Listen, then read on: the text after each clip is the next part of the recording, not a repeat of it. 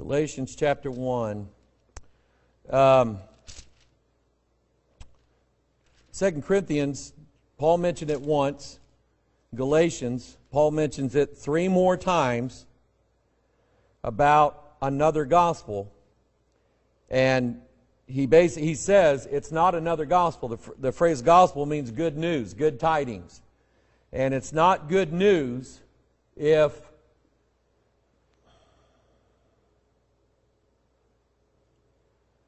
I'm still getting messages saying nobody can hear me. All right. Anyway, we're going to go on. Galatians chapter 1. My head's all rattled now.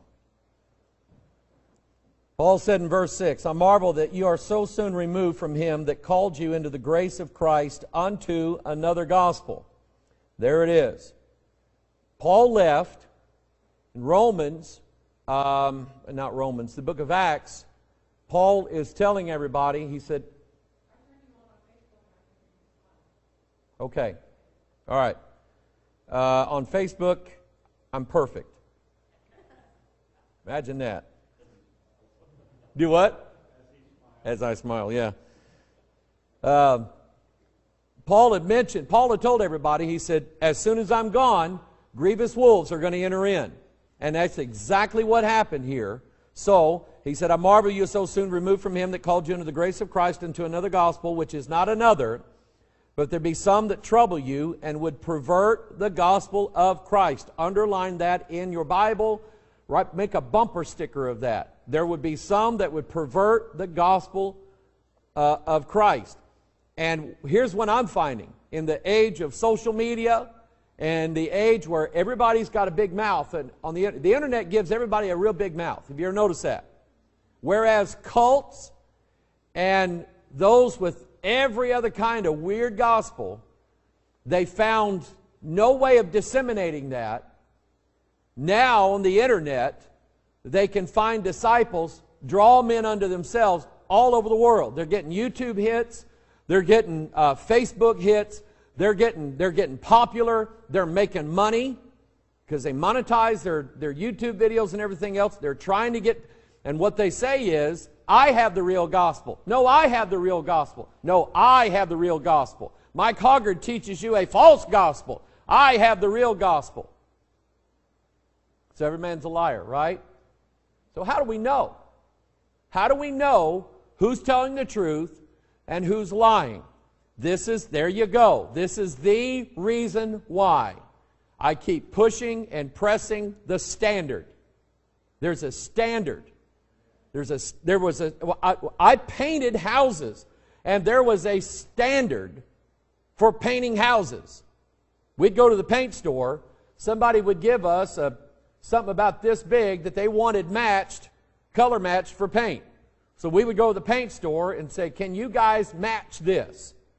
And they'd put it in their little machine, and all of a sudden it would draw up. They've got, I don't know how many, 30 some odd different colors of different additives to add to paint, and they were all measured out precisely so that, and when they'd mix the paint, they'd put it on a label. They do this over at Home Depot. They put it on a label, and they write down all their numbers so that if we needed more of that same amount of paint, we go back to that place, show them the numbers, and they go, okay, and they dial it up, make the exact same amount of paint with the exact same colors. I didn't know there was 400 different colors of white. It's white, for crying out loud, amen. Well, actually, with us, it was antique white because it covered better. But anyway, there is a standard, there is a precision about the Bible, and there should be. Because if everybody is drawing from a different source, those sources, to varying degrees, are going to have different gospels. Because the Bible is the gospel. Am I saying that right? How do we know I'm saying that right? 1 Peter. Turn 1 Peter.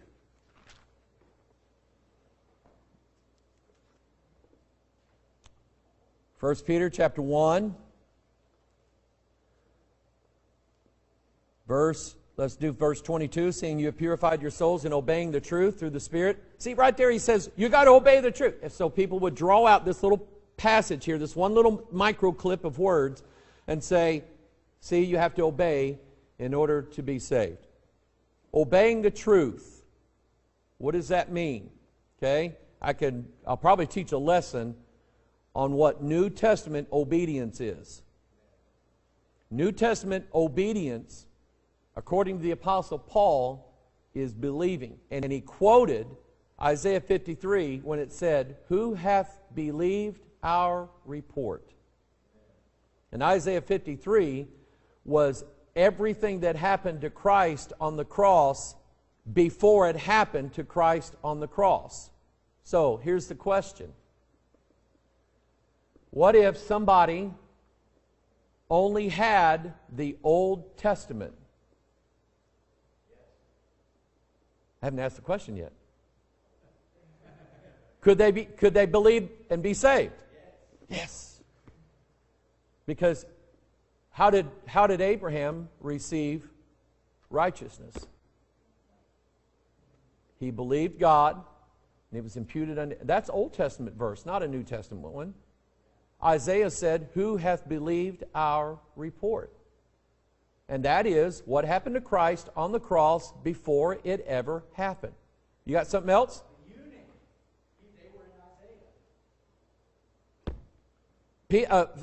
Philip was reading. I thought he was going to bust like a big pimple back there. The eunuch was reading Isaiah 53. He was reading the Old Testament. Is the gospel contained in the Old Testament? Absolutely.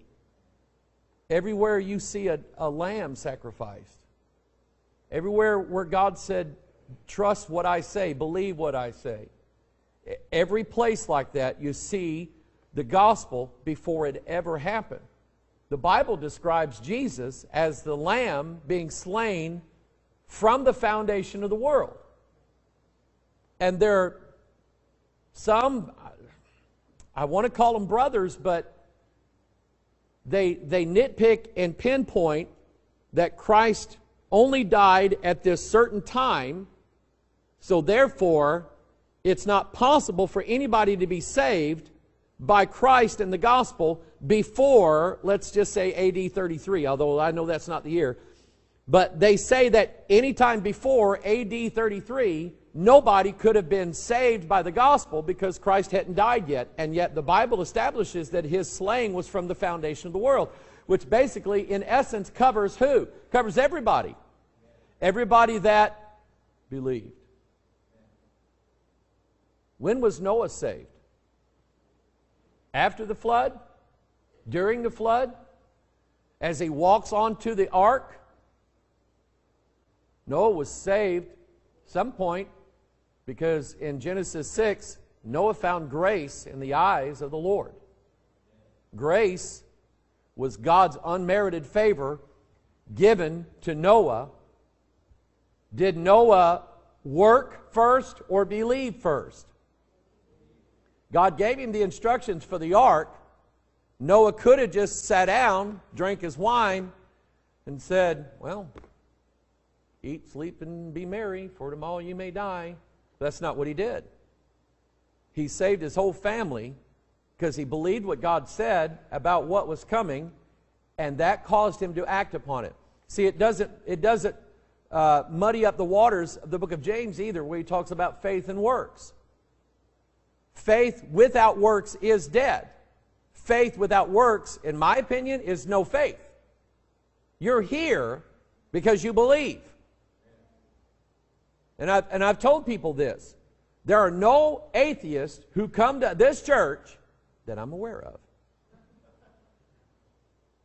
that attend regularly, say amen, and pay tithes and support this church. None of them. Why? They don't believe me. They don't believe in God. They're doing what they believe in. And that's the point of what James was trying to say, because he said, you show me your faith without your works, and I'll show you my faith by my works. How can you show faith if you really don't believe in what you told everybody you believe in. See, if you don't really believe it, it'll come out of you. It'll come out in the deeds that you do. You believe in good works, then somebody comes to you who's needy, who needs food, they need water, they need gas, whatever it is they need, and you say, go in peace. You don't believe in good works. You don't believe in anything. You're a liar. And that's the whole point. Noah did what he believed in.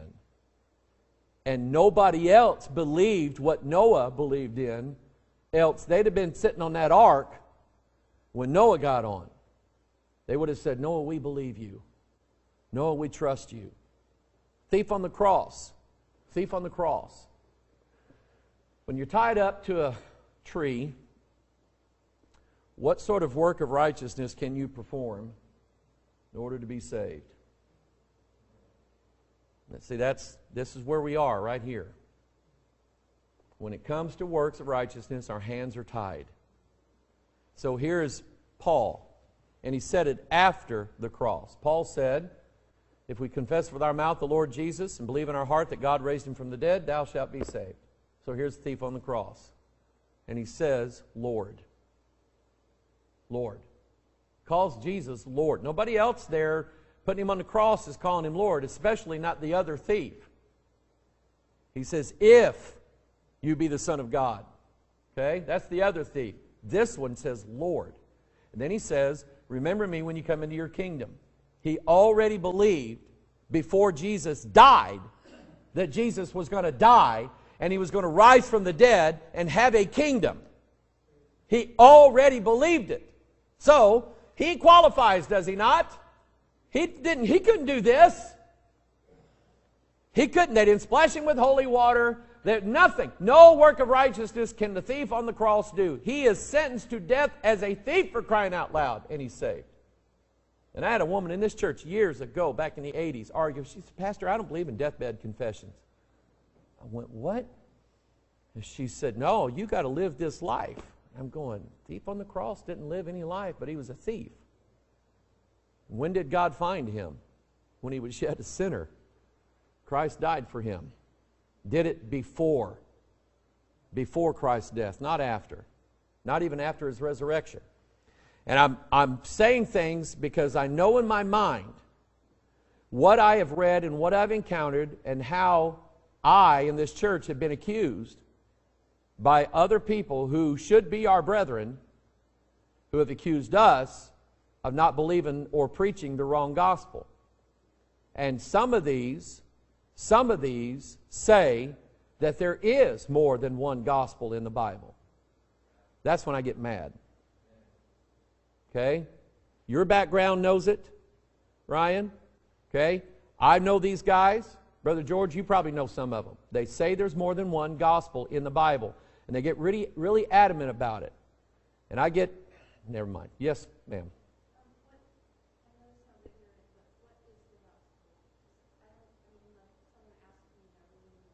Yes, ma'am. That's what we're going to do. You're in the right place at the right time. Okay? So, here's what I want you to do. Turn to Luke 4. Luke 4.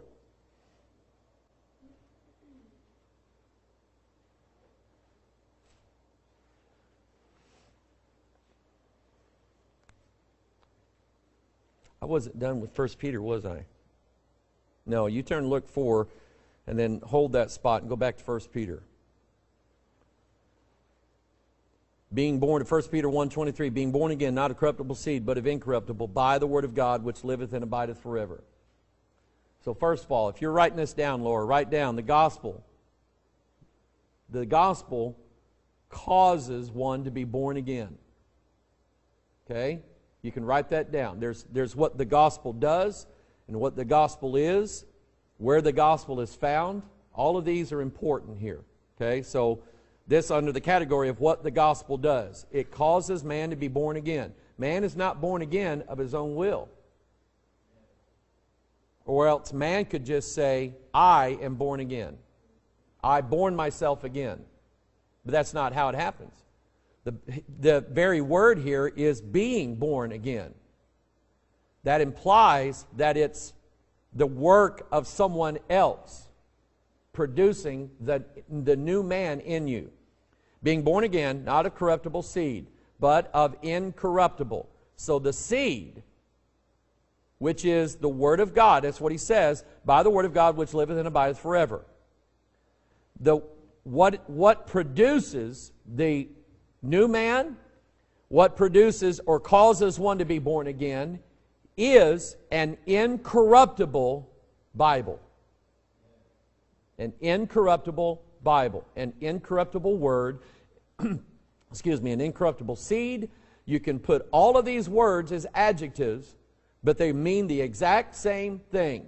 Your Bible. Because he says, all flesh is grass, and all the glory of man is the flower of grass. The grass withereth, and flower thereof falleth away. But the word of the Lord endureth forever. And this is the word which by the gospel is preached unto you. The gospel must be preached from the Word. That's the gospel. It must be preached from the Word. If I come in here and I'm using all these other words out of the world to try to lead you to Christ, but I don't give you the Word of God, you're not saved. And neither can you be saved. It's like thinking that a child can be conceived with no father. Does that make sense? Even Jesus had a father, and it was God. Jesus himself was conceived by way of his father. But it would be like saying that a child is conceived without a father. That's not possible. So can a person be saved without the seed of the Word of God? Can a person be born again without the seed of the Word of God? And the answer is no. Cannot be. Okay? So, you know, some of these girls in times past, maybe even now, you know, end up in trouble, pregnant. Who's the father? Well, there isn't one. Sorry. A lady wrote into Dear Abby years ago and told Dear Abby that her child was without any man. And Abby said, "Now you're lying." Okay? That's not possible. You're lying. Okay? So it has to be with the word. The word of the Lord endureth forever, and this is the word which by the gospel is preached unto you. So, back at Luke chapter 4, verse 18. He's going to define the gospel. The Spirit of the Lord is upon me because He hath anointed me to preach the gospel to the poor.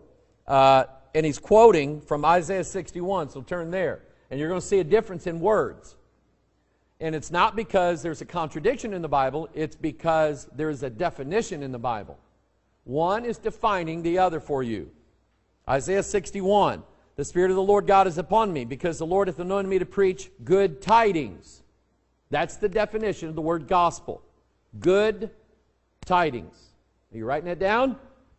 I ought to start giving tests in Sunday school. Little quizzes. What's the definition of the gospel? Good tidings. Where's that from? Isaiah 61:1.